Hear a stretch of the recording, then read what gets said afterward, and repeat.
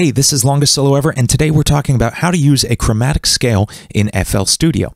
If you have a chromatic scale, like the ones you can download from Kawaii Sprite's Twitter feed, or any other chromatics for the voices in your mods, whether you made them or not, this is the best way to load them into FL Studio so you can play them in a song. I did also do a tutorial on how to make your own chromatic scales, both in FL Studio and in Ableton, as well as how to load a chromatic scale in Ableton Live. If you're just getting started with music production, I do recommend Ableton Live over FL Studio. If you're already in the FL Studio world, this is the best tutorial for you. So a chromatic scale is a bunch of notes sung in a row by a character in Friday Night Funkin'. They sound like this. And this is the tool we use to make the instrument that sings the voices in a Friday Night Funkin' song.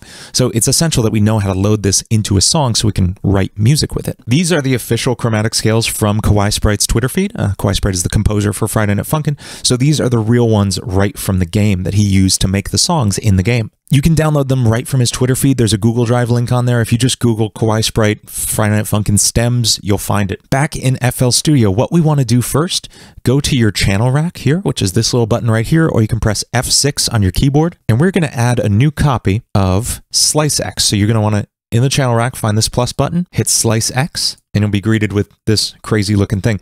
Slice X is a sampler, meaning it plays back audio files on a keyboard that slices up pieces of one big audio file into different notes. It's made for like slicing up drum loops or vocal chops in EDM and hip-hop music, but this is really helpful for when you're slicing up a scale into different notes on the keyboard. So we're going to go back to our file here, and let's grab Boyfriend's chromatic scale here. And I'm going to drag it right into this space here and just let go, and it'll show up there. You can see all these different notes. Now, the way Slice X works, you can double click on a note right at the beginning, and you can press this Add Marker button. And just doing that process actually maps these notes to your keyboard. Let's check out how that works. But that's going to take forever, so we're not going to do that. If you did that, you can right-click on one of those markers and just choose Delete, and it'll get rid of it. So you want a nice clean slate here, and you're going to right-click on the Auto Slicing button and choose Dull Auto Slicing. And it's going to look for any big, clear notes in here and put a marker on them. And wow, that was really fast. That's super easy. Let's go through, make sure we don't have any extra markers. So you can see here we have a marker of silence right at the beginning, and that's going to offset everything. Everything's going to be wrong because of that. So we're going to right-click on this first marker and choose Delete. And you can see this is marker number 1. Let's scroll through here. Make sure we don't see any doubled up markers or anything. Here's one right here. You can see there's an extra marker at the end of this note. Let's right-click on that and delete it. And now we should have...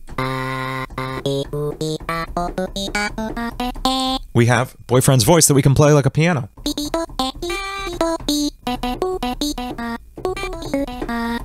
So that is how you load a chromatic scale into FL Studio. If you want to learn to make your own chromatic scales, I've made tutorials for that as well, along with how to do this in Ableton Live instead of FL Studio. If you have any questions about this, please leave them in the comments down below.